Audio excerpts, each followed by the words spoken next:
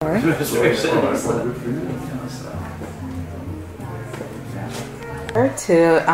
be here and to have the honor of introducing Jill. Joanna and I met in our graduate program almost 20 years ago. Can I say that? And Jill was instrumental as a source of support and just great friendship as we made our way through our graduate studies. So I'm thrilled to be here to introduce her. So I'll move on to the formal introduction. So Joanna Johnson is the Director of Writing in the College of Arts and Sciences at the University of Miami, for which she directs the undergraduate academic writing curriculum, as well as providing grant and other writing support for faculty, postdoctoral fellows, and graduate students in all disciplines university-wide.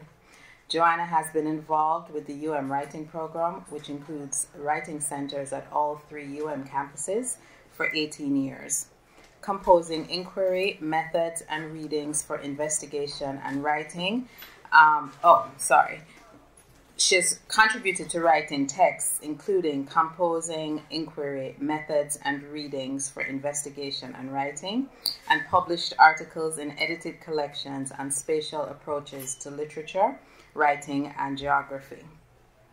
Her publication and research interests also include rhetoric and health, scientific and engineering communication, and writing in other STEM disciplines. She regularly contributes to the responsible conduct of research training for graduates and postdoctoral fellows at and was recently the recipient of an Association of American Medical Colleges Award for her work on the role of writing in scientific reproducibility. Join me in welcoming Joanne.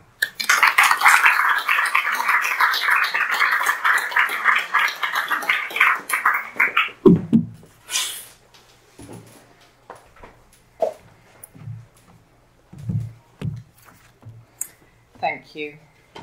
Thank you, Andrew. So it's lovely to be here. Thank you all for coming. I have a couple of thank yous before we get going.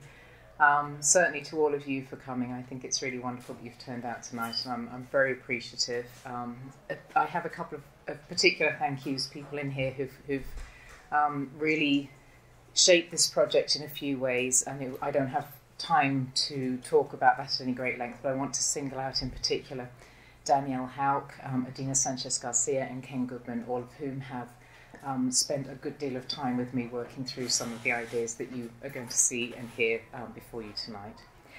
I also want to spend a bit of time, just also acknowledging my brother, Matthew Johnson. Matthew Johnson is an archaeologist, and he has a lot of ideas about landscape theory. And much of what he has been researching was sort of germane to some of the ideas that I have here too. So I wanted to acknowledge his contributions to what I'm talking about as well.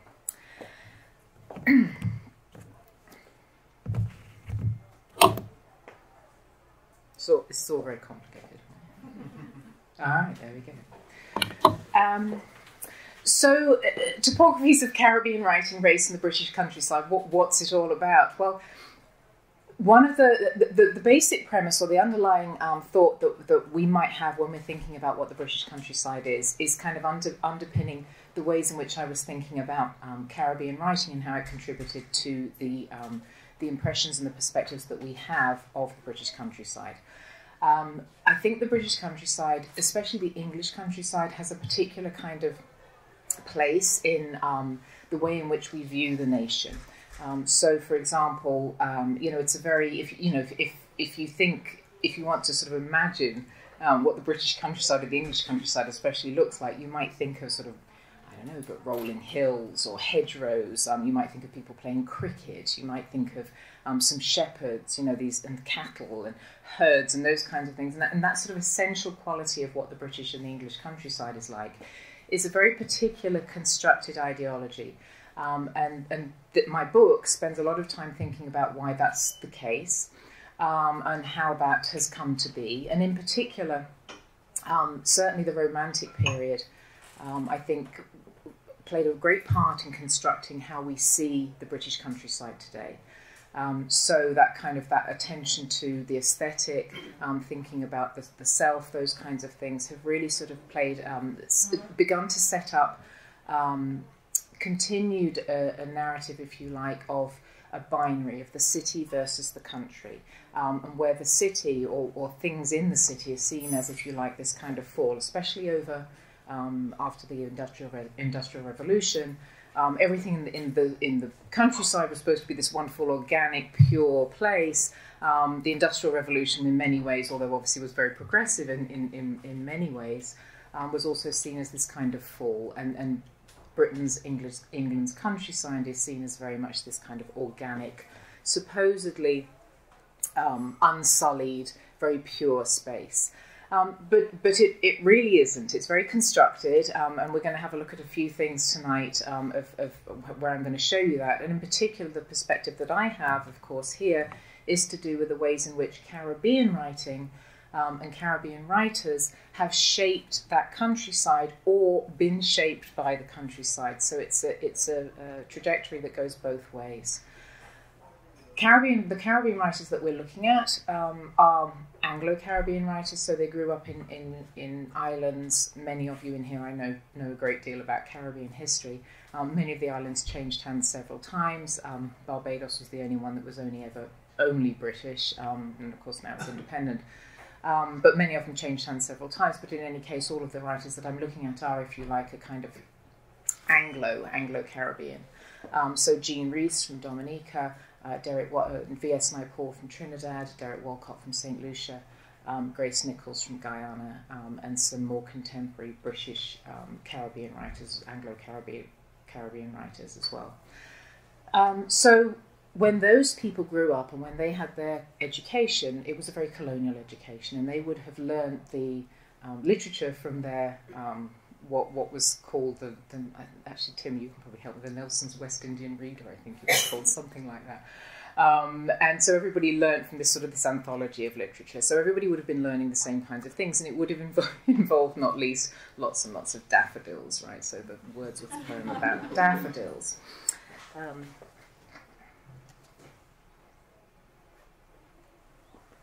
So I wanted to start with this particular quote from Derek Walcott. Derek Walcott was Nobel laureate, I think in 1990, I think he received that. So from St. Lucia, from the island of St. Lucia.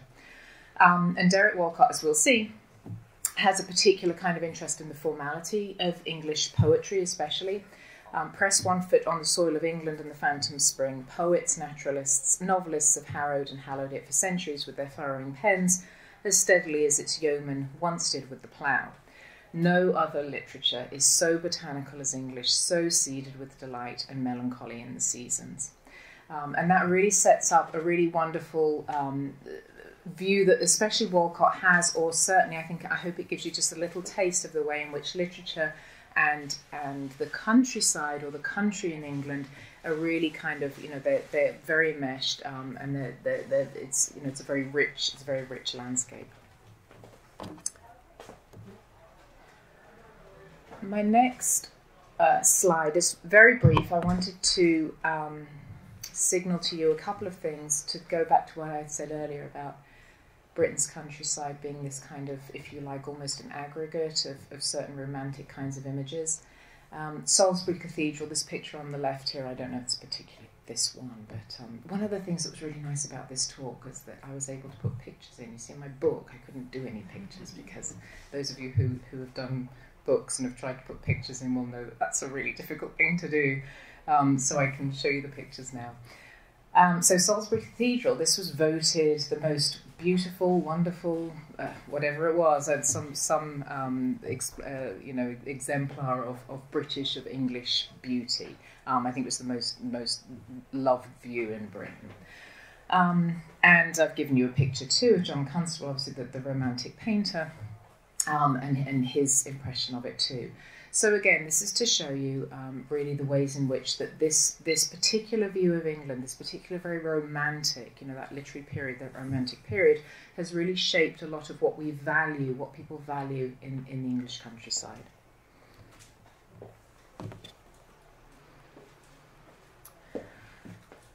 again, another couple of slides that I think are interesting, perhaps, for you to get a sense of what I'm trying to set up a little bit in terms of the way that we see the countryside versus the city, and we'll come on to that in just a moment. This is actually the back cover. These are spoilers. I'm giving away the back cover before I've shown you the front cover. This is actually the back cover of an English heritage, an English heritage brochure called Power of Place. And on the back cover is this particular picture. And this picture is obviously of a very typical English village, if you like. I mean, I mentioned earlier, this is your typical, what one would understand to be a typical English village. You know, the chocolate box houses. I don't know if there's a sheep up there in the front there, but they could be, right? The church, the village life going on around the village green. And this is contrasted in this particular brochure, and again, this is relevant to some of the things that I'm trying to think about tonight with you, with the way in which the countryside is seen as oppositional to, or in contrast to, or in opposition to the urban environment. So this is the front cover of that particular brochure, The Power of Place, the Future of the Historical Environment. This is, does anybody know where this is? Anybody been to London? This is Brixton Market. It's Brixton Market and it's Electric Avenue. So they've picked that. It's a very particular place that they've picked. Brixton was historically, still is. It's a very diverse neighbourhood, but most neighbourhoods are in Britain, in London certainly now.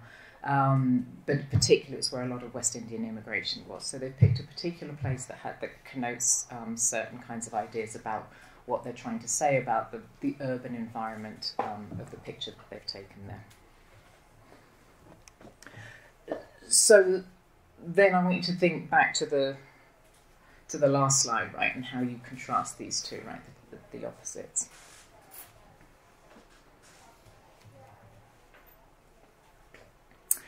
So the Caribbean authors, or the Caribbean writers that we're looking at tonight, will have grown up in a very colonial, with a very colonial education. So they grew up in various different islands in the Caribbean. And I'm showing you this slide because this is a very particular, and this quote, which I think is very interesting in terms of thinking about the ways in which the countryside versus, so I've already talked a little bit about the way the countryside in Britain is seen as this very inclusive space, and both inclusive and exclusive, that sounds contradictory, but it's a very exclusive space in that it's very English, right? But it's kind of included and excludes other people, right? So it's not a particularly diverse place. Stuart Hall is a Jamaican sociologist.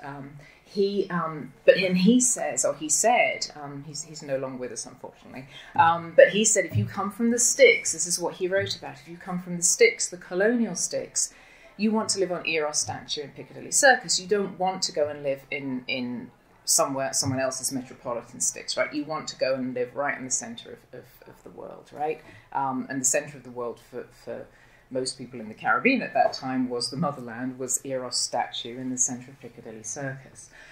So again, thinking about the countryside of Britain, thinking about England's countryside, thinking about what the opposition is to the rural, to the urban, and the ways in which Stuart Hall highlights the ways in which Caribbean people wouldn't necessarily have wanted to go to the countryside because it would have been seen as this kind of the sticks. And of course, a lot of the work was in the urban areas, and much of the writing that was done, and much of the certainly the fiction was written about urban environments. There's lots of immigrant narratives about the experience of being in the urban environment, but far fewer of how they treat this more exclusive British countryside space. Let's have a look now then at a little bit more at that very famous poem. When I was looking for the slides for this talk, it says it's the most famous poem in the English language. I didn't know if that's necessarily true, but I think perhaps I should have put one of the most famous poems. But certainly, and again, those of you here tonight who work in Caribbean studies will know that most Caribbean authors have at some time talked about this the trope of the daffodil, right? It's a very big trope in colonial studies, because the ways in which these writers who had this education and were taught about this poem, and they had to learn to recite it, ad nauseam. It really became quite traumatic for several of them after. I mean, Jamaica Kincaid, for example. I don't work with her in this book, but she has these nightmares of daffodils chasing her down the street. And it's very difficult for authors, these writers, to understand what the daffodil is all about, because it was part of their education, but they really didn't understand it. They'd never seen it, and they all have very, very different reactions to it. They all have very different feelings about it, and we might come back to one or two of them as we go along. But you can see here again then Stuart Hall, again Jamaican. What he says about them is that when he first got here, I really like this quote. I think it's great. He looked out and he couldn't. He saw Wordsworth's daffodils, right? It became real for him. Derek Walcott talks about this as well, how reading about things becomes real for him as he sees them. Of course, what else would you expect to find? That's what I knew about. That's what trees and flowers meant. I didn't know the names of the flowers I'd just left behind in Jamaica. And I'm sure he's not lying. I'm sure he didn't know the names of the trees and the flowers he'd left behind in Jamaica. He knew much more about the flowers, the daffodils of Wordsworth's poem, than he did about the country he had grown up in.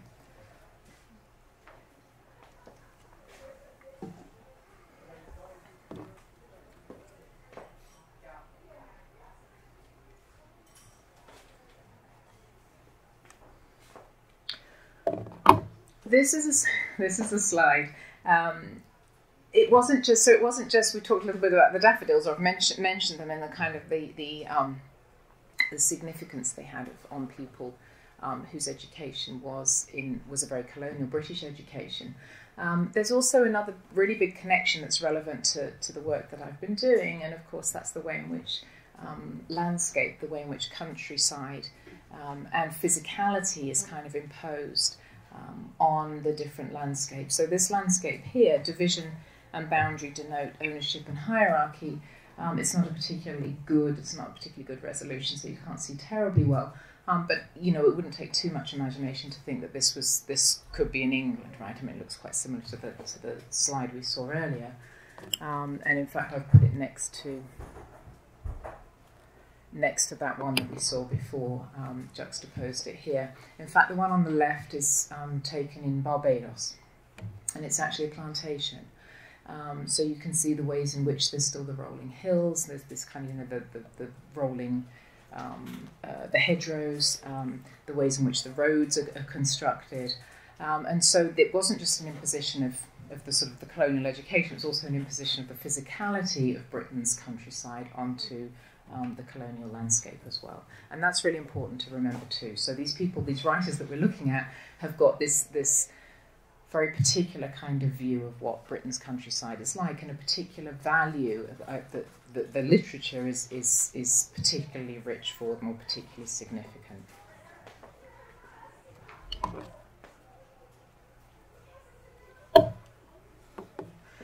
So the next few slides that I'm going to talk about are then they relate to the next chapters in the book, and I've treated it chronologically, so I'm just going to pull a few things about what I've dealt with in each chapter. Hopefully, it's just a few sort of little nuggets to give you a taste of what I've been talking about and how it relates to the overall picture of what I've already described.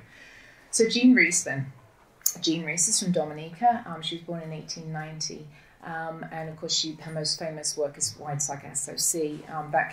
It came out very, very late in her career, if you can be called a career. She spent a very long time in Britain. She moved to Britain in 1907, I believe, when she was 16, and she spent a little bit of time in France. She spent some time in Holland. But for the most part, she was living in Britain, and she was living in the countryside, and she was living in great poverty. Jean Rhys was a very interesting woman. She has there's all kinds of stories I could regale you with about Jean Rhys. But she, in particular, I think she occupies a very interesting place in the literary canon, because she doesn't really occupy a place in the literary canon. She doesn't really fit into any place at all. So here is a nice quote, I think, that helps you understand who she was. Representations of British countryside are a key tool in Rhys's negotiated responses to a country where she found herself marginalised. She found herself marginalised both as a woman and as a, quote, horrid colonial. So when she was growing up, she considered herself, or she was considered to be white Creole. And so in Dominica, it's certainly different to much of the population. And when she came to Britain, she was also then considered to be different to much of the population. So wherever she went, and especially I think once she was in Britain, she didn't really have very much money at all. So she really was very marginalised in all kinds of ways. Her first champion was Ford Madox Ford. So this is another piece of Jean Rhys. She was sort of part of, but marginal to, the left bank set. But Ford Madox Ford championed her first work, and her first short stories were published in the left bank by Ford Madox Ford. So she was taken up by him. Anyway, then she went to Britain, and she spent a long time in Britain. Again, in the countryside, going around different places. She went to the she went to the coast. She went to these boarding houses. She was a chorus girl for a while. She lived in Norfolk and in the wilds of Norfolk. And let me tell you, having lived in the wilds of Norfolk, I have every sympathy for her. She got arrested a few times. She was drunk and disorderly. Again, if you've lived in the wilds of Norfolk, you might sympathise about that. But in any case, Jean Rhys had a couple of... So remember the daffodils we talked about? So Jean Rhys was one of those people that had that sort of visceral reaction to the daffodils. And one of the things that she writes about in one of her short stories, The Day They Burned the Books, she meets an English boy. So an English boy comes to the island, and it's unnamed, but it's a Caribbean island. And the boy is English, and everybody's sort of flocking around the boy because they think he's interesting. He's got these stories to tell, and he's very dismissive. And he says, "Oh, I'm not interested in England. It's not as good as you think it is." And she says in the story, this girl narrator, I was in awe of him. I too was tired of learning to recite poems about daffodils. Right, that was tiring to me too. So she had this reaction, certainly this reaction to daffodils. But one of the things that Jean Rhys did have, much has been written about Jean Rhys, and we certainly don't have time to go into that tonight. But my angle on it in this book is really about the way in which she approached the physical surround of who she was, of the countryside around her, to kind of negotiate these very difficult surroundings. She's a very modernist style writer. It's very brief. There's a lot of brevity, and she doesn't. For example, Ford Madox Ford talks about the way in which she doesn't really sort of deal with emotions, or she doesn't deal with surrounds or context and those kinds of things. She doesn't build the atmosphere in that sense. But what she does do, and this is what I argue, is she uses the kind of physicality of her surrounding to sort of negotiate this response where she felt very marginalised. So she would hark back to the flowers back in Dominica. She would think about she's lying in a bath in a boarding house, and the landlady is all mad at her because she's used up all the hot water. One doesn't do that in Britain.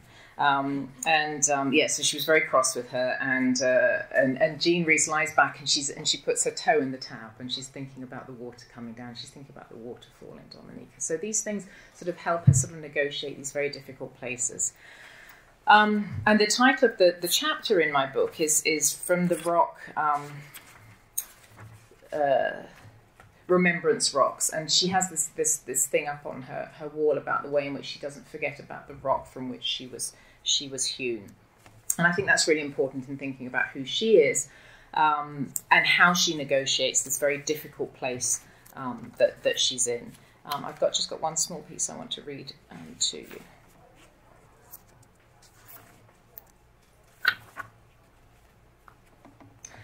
And this is actually from an unpublished manuscript, where Jean Rhys talks about the way in which she begins to really find peace and solace in Britain. This is a place, remember, that she's felt very alienated, but she begins to find peace and solace. And she says, I think the first time she's going for a walk, she says, I think the first time this beauty knocked me flat was round Cowslip Field Day. I had been smelling this very delicious scent for some time, and I walked on without knowing what it was. Then I came on a huge field of cowslips. The scent was so sweet, so strong, you simply can't imagine it. I stayed for a long time, unable to leave the place. It was after this I fell in love with the Gower Peninsula. And then she talks about, for the first time, she says, I began to believe England had been beautiful in parts. Now, I know the Gower Peninsula is not England, it's in Wales, but clearly Jean Rhys didn't know that. But in any case, I'm reading that to you because I think it's a really good example of the way in which she takes the physicality and she begins to find England beautiful because of the heat and the colour. You know, you think about the colour, the yellow, right? So her final declaration that it's only now, for the first time she finds so-called England to be beautiful, is a further indication of the extent to which Rhys has found this confidence and this ability to admire the countryside of which she's previously been wary. And she's found that confidence through the landscape.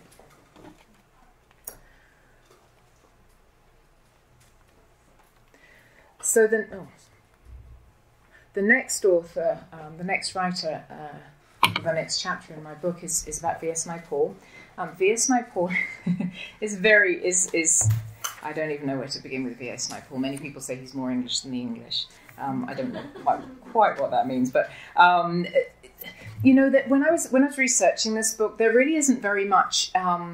You know, I mentioned about the urban experience, and of course, typically because that's where the work was, that's where Caribbean people typically went to because they had to get work when they came, and they were recruited to come to Britain to do the work. And so you don't really find very much information about there's not very much writing about the British countryside. So the first challenge I had in this was actually finding things to Caribbean writers who had actually written about the countryside. But V.S. Naipaul was a major exception. And The Enigma of Arrival, which is it's not even semi-autobiographical, it's autobiographical. I mean, you know, he talks about but it is a sort of kind of fictitious account. And in the Enigma of Arrival, he talks about arriving in Britain. He comes to Britain from Trinidad to take up a scholarship at Oxford, and he has a number of challenges. He lives in London for a while, but he moves out to Wiltshire. He moves out to Wiltshire to near the Salisbury Plain, near the photograph I showed you, to heal, what he calls heal. So again, the quote here I hope can give some illustration, right? So while he may perceive solace and healing in the Wiltshire Downs in which he makes his home, some of that peace, I say, in fact comes from associations he makes with images and memories of his childhood in Trinidad.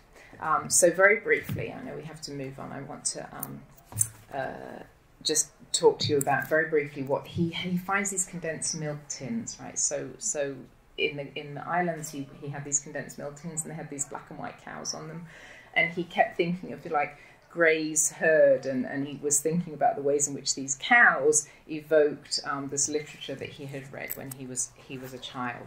And so again, Naipaul is somebody who pulls on these sort of these views of landscape and what he imagines the landscape to be from his childhood. Likewise, he has these allotments when he's a child, and they remind when he sees.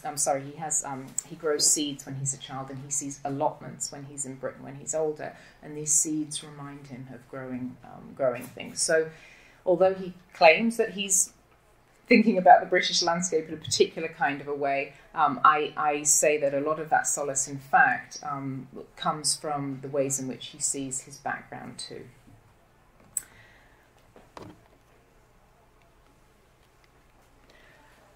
Derek Walcott we touched on earlier.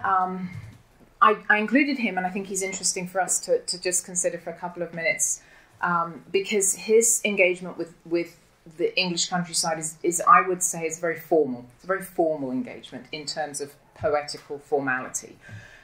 He's somebody who doesn't at least from the way he writes about Britain, he doesn't seem especially enamoured with it. He talks about, you'll forgive me, he talks about the rain pissing down in Britain as opposed to in Wales where it gently prods, you know.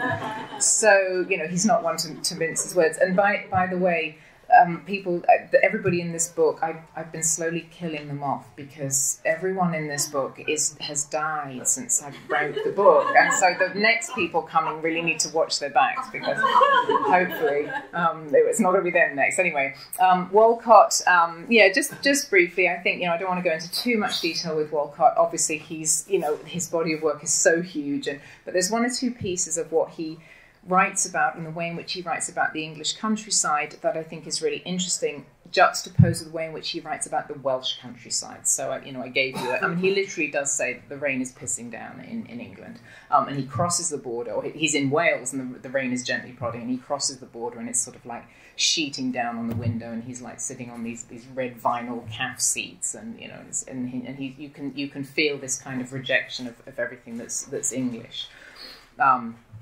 But what he does do, and he absolutely, remember from the quote that you saw earlier about the ways in which he says that the literature is so seeded with melancholy and it's just so rich and beautiful.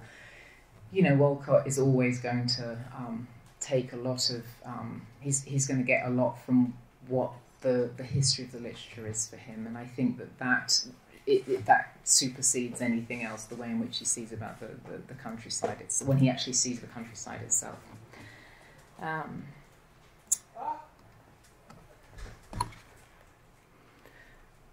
So I've just got another couple of slides, or a couple of authors that I want to talk to you about, and then I can wrap up.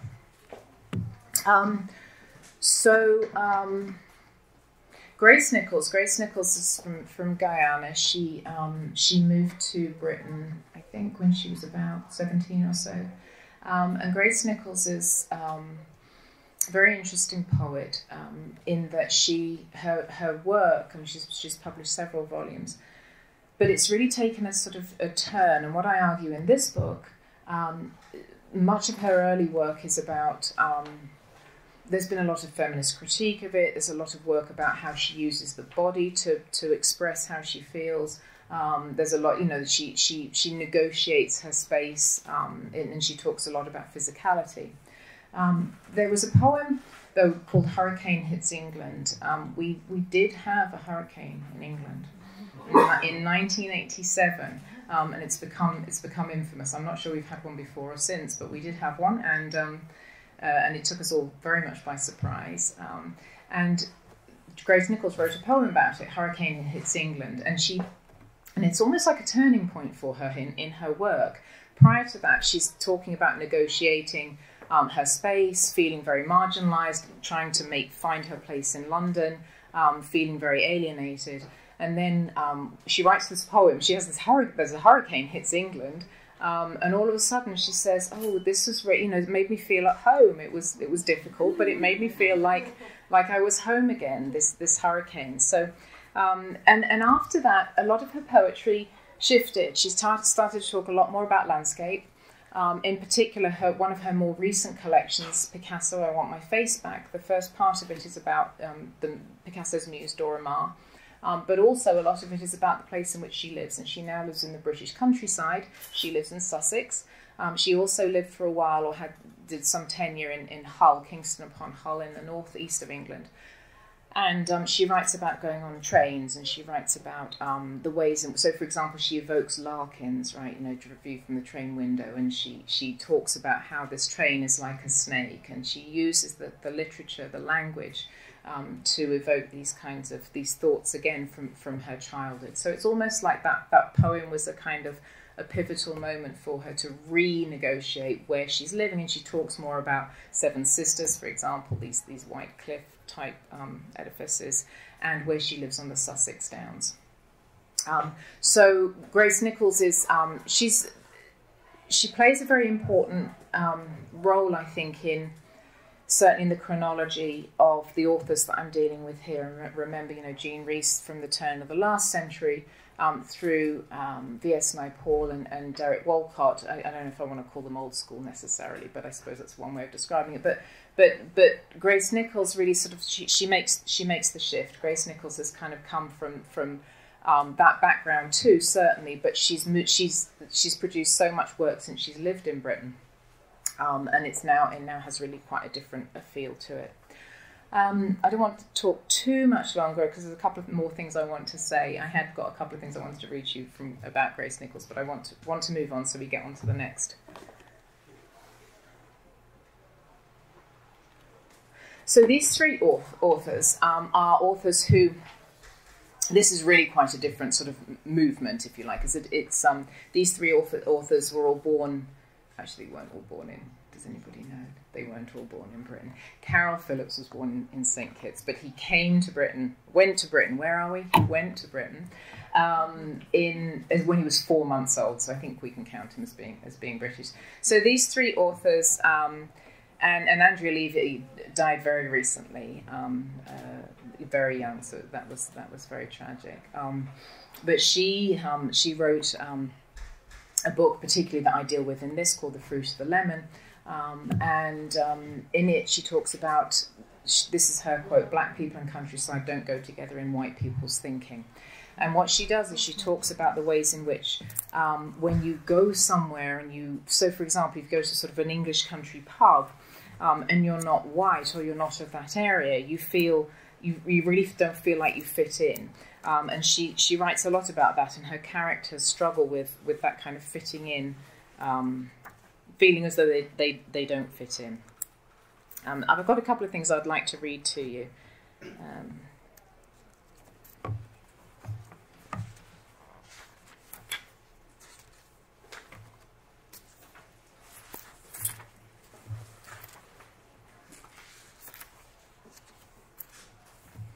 So this is from Fruit of the Lemon.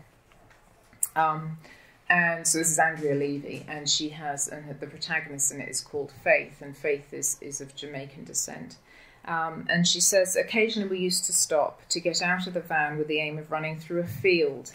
So she lives in London, she's travelling to the countryside, "with the aim of running through a field or paddling in a river.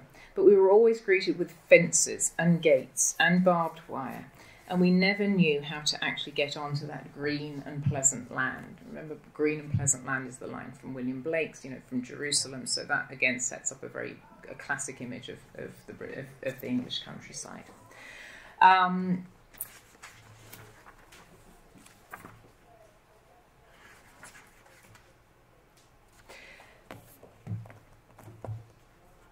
These feelings of, and this is again, I'm reading here from the book. The feelings of the alienation and suggest I think they can be explained in part by the incongruity between the nostalgic and national images of the rural community as these sort of friendly, peaceful, and caring sort of places, with the lived reality that Levy describes of actually feeling very alienated.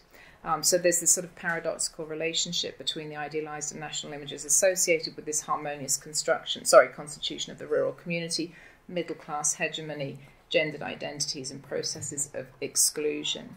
So where distinctively middle-class ideals about the neighbourly, friendly, caring constitution of the village community become entwined with the reproduction of this white cultural hegemony. And I think you see that in Andrea Levy's texts. I think you see it too in Carol Phillips' texts. He writes about an English village where the people feel very alienated because it's supposed to be a place you go to heal. Remember, V.S. Naipaul said he wanted to go to heal, to an English village to heal, this healing. But in fact, it's really quite, people make you feel very alienated. And so these three authors find this, or at least the first two authors, I think, and you can find instances in their text where they have that experience.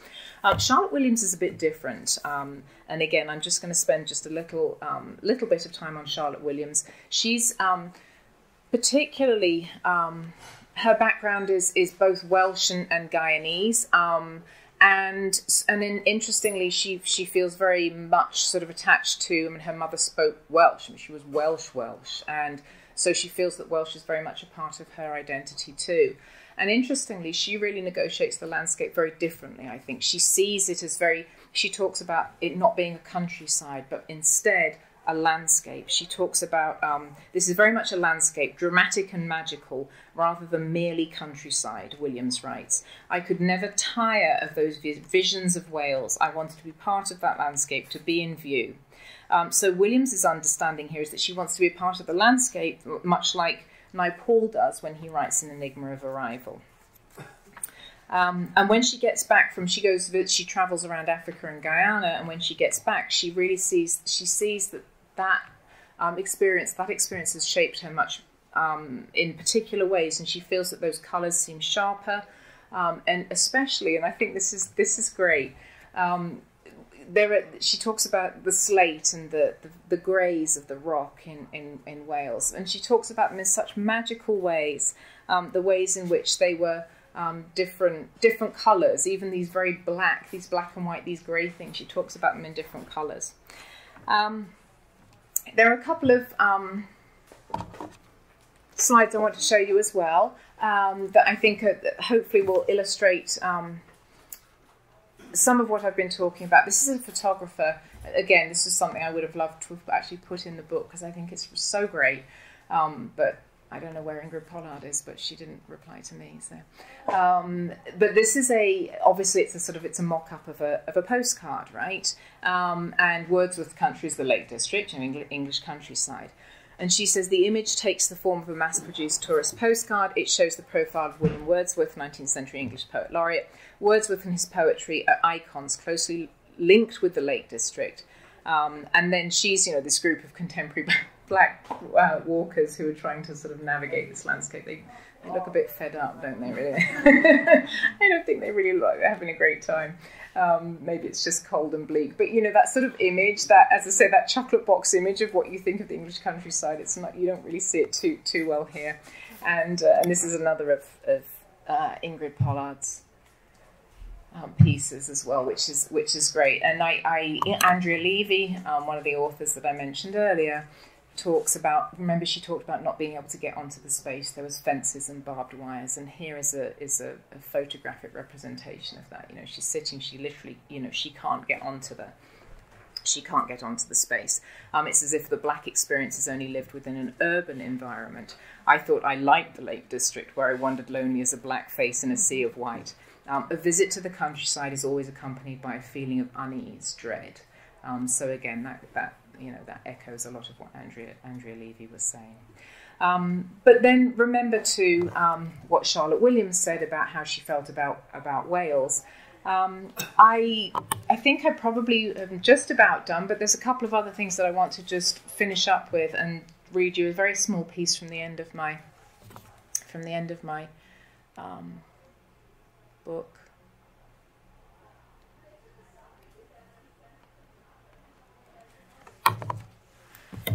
So the final chapter, the concluding chapter, is about it's called Imaginative Geographies, which is not my term, that's Homi Bhabha's term. But the British landscape, these aren't my words, the British landscape of these writers now changes like a kaleidoscope. And I think that's where the trajectory I have seen of these authors takes us to. So they write the landscape in the first instance with a kind of skepticism and a worry about what it is and what it represents and what its significance is to them because of this very difficult and freighted background.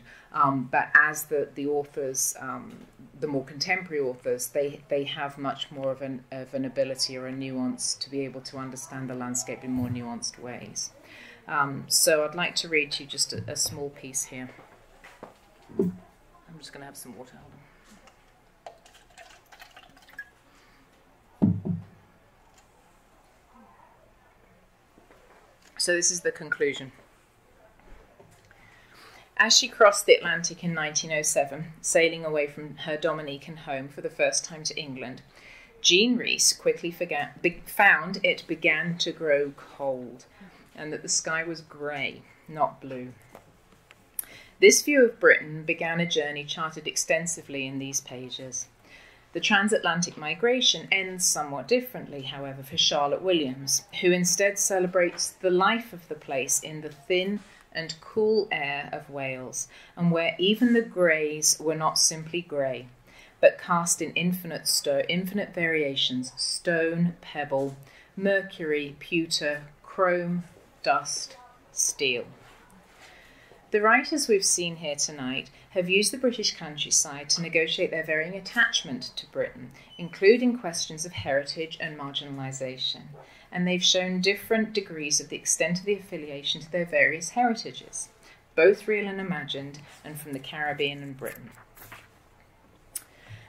All these writers are still furrowing the British soil with their pens. Remember, that's what Walcott said.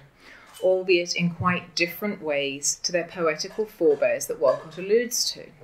But what is more strikingly different is that they no longer expect to see Wordsworth's daffodils when they view Britain. Rather, they look out, they respond to, and they create a new way of seeing the British countryside.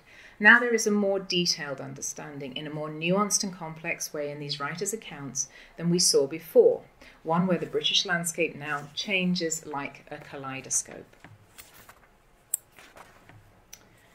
The imaginative geographies of these writers' Britain are ones that increasingly allow for their different voices. No longer do these writers reflect a unison view on Britain's countryside. Rather, they create their own view, a way of seeing the landscape that is new and different and multifaceted and all the richer for it. And I'm going to finish then with a couple of slides that are of particular interest to me, because I think it does show some progression in the way in which we view the countryside today in Britain. Remember, it's seen as a very exclusive space. Lots of people feel very unwelcome. This is from the National Trust site. No, I'm sorry. Yes, it is the National Trust site, I think. So this is Penrhyn Castle. This is just a screenshot of a castle, in fact, that Charlotte Williams talks about in her text.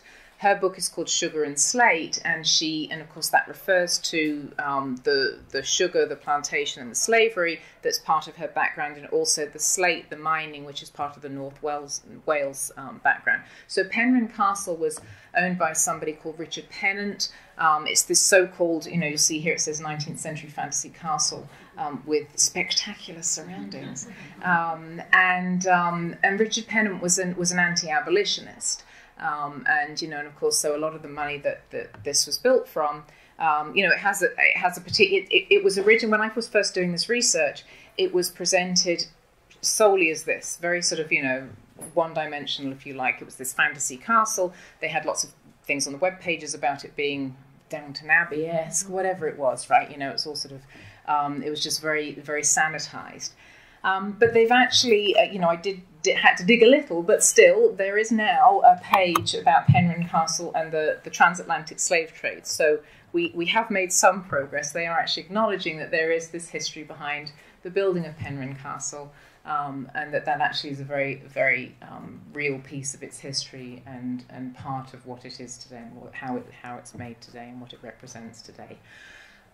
So the things that I have looked at in this book, or the ways in which the writers have thought about the countryside, I think, play into what we're beginning to see a little bit more of a shift towards today. The ways in which these authors, their views are no longer sort of reflective of a countryside that they were told was that they should revere, and instead they're going back and they're sort of remaking and they're rewriting the countryside for themselves. Thank you.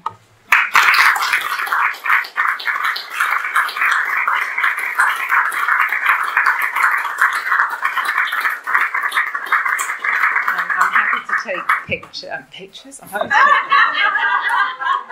I'm happy also to take questions. I know, that's right. Yeah, selfie, right? Yes, Meg. I'm embarrassed that I didn't catch on to this earlier because I have a bad habit of conflating British and English. No, everybody does. No, I speak a lot about that. Well, thank you. So, if I'm just don't ask me to explain Brexit. I won't. But if I'm understanding correctly, when you talk about British countryside, you're not necessarily just talking about English countryside. Yeah, and I was aware when I was talking, I was kind of like just slipping between the two. Of course, yeah, there's a construct between them. I mean, they represent different things, and Britain obviously is different to England, and right. So, for example, Jean Reese. Reese, thank you. She at some point is thinking back to Dominica and maybe other writers too think about colonial British landscape and how that's a part of their negotiation as well. Is that? That's right. That's fair to say? But yeah, absolutely. But I mean, again, you think about the daffodils. They're thinking they're learning all these poems and they're reading about things all the time. V.S. Paul as well has this in his West Indian Reader. He has this picture of Ophelia drowning in the rushes, and so when he goes to the Wiltshire Downs, he sees a stream and he imagines Ophelia in it. So much of what is constructed when they're in their places of their birth comes from literature, and it comes from images from literature as well. So I don't know the extent to which I really don't know. I don't know the extent to which they would have real images of what it was like. But there's an impression, of course. This is the mother country, right? This is where you don't go when you go to the mother country. You want to go to the centre of it, right? And it's something that for many people was something they wanted to do. That it was felt as though that was their spirit, their real home, right? What are downs? Excuse my ignorance. No, downs are just sort of undulating hills, really. Yeah, I don't know if there's more geographical. Anybody want to offer in the British countryside? Downs? No, it's just I think they typically are limestone. They're kind of an undulating. And interestingly, remember the slide I had of Barbados, and of course there are lots of Caribbean islands where that imposition of the British, this idealized landscape would have been really difficult to impose, because you can't do that in St. Lucia, right? That's volcanic. It's black, and it's very steep. Whereas in Barbados, which is a limestone island, physically it's a very different island to the rest of the islands. You can impose that landscape much more easily. Likewise in Ireland, in Ireland that landscape was imposed upon Ireland. So you had mentioned that you had emailed a person that had done that really cool postcard, but she had never responded. Were any of the people that you had featured in the book, that you're writing about, were they interested in? Were any of them interested in entering into a dialogue with them, or with you, or did you try to? The ones that were still alive, I think they were a bit wary of me. Yeah. Well, yes. Certainly. Well, Derek Walcott. I was very lucky because I did my PhD at the University of Essex, and he was the poet. He was a poet in residence in Essex when I was there. So that was That was great. That was really good. I don't know how interested he was in talking to me, but he did. Yes, and and that was good enough. No, a couple of other people. Andrea Levy. I spoke to Andrea Levy very briefly. Grace Nichols.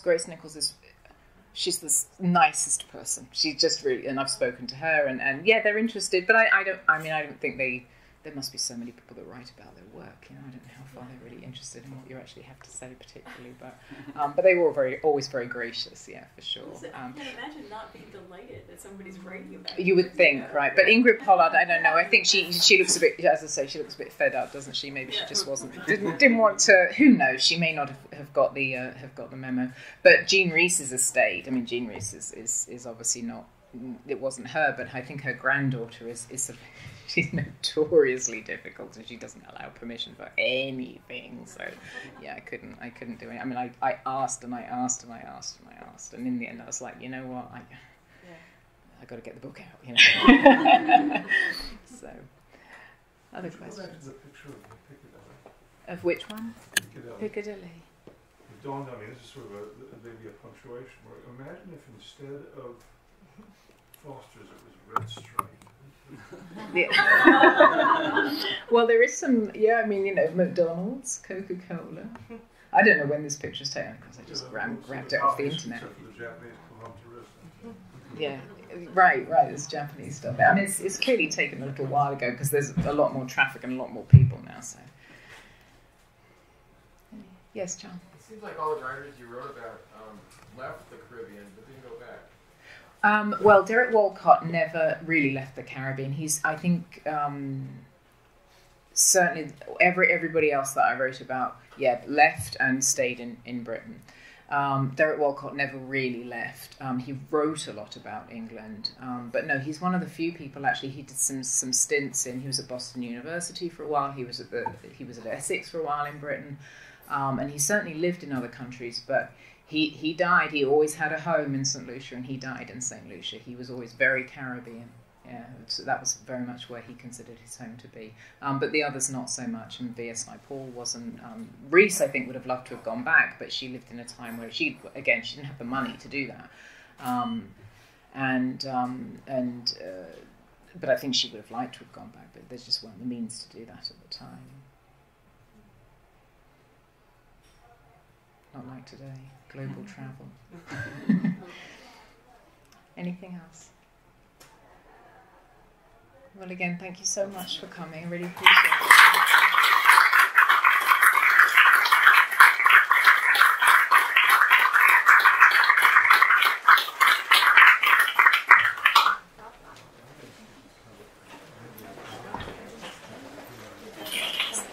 I was so interested.